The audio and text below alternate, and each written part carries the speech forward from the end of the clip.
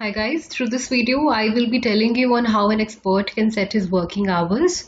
So before going ahead with the video, I would like to tell you the functionality of working hours or why it is important for the expert to set his working hours. So working hours basically decides the hours that you will be available for making appointments. As you know, Panther platform has two types of consultations, one being instant chat, wherein the user can instantly chat with you, and secondly he can book appointments with you. So working hours decide the number of hours that you will be available on the platform for scheduled appointments.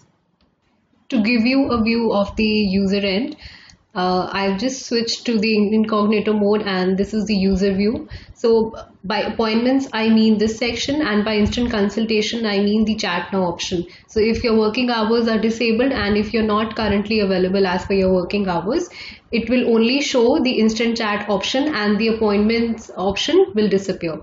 Now let's switch to the expert dashboard and tell you how you can set your working hours. So all you have to do is go to the manage section. Once you're in the manage section, you see various configurations here. So once you click on working hours, you will be able to select a time zone for you wherever you are located, and then you have the option to select the days that you are available and the time zone that you will be available for.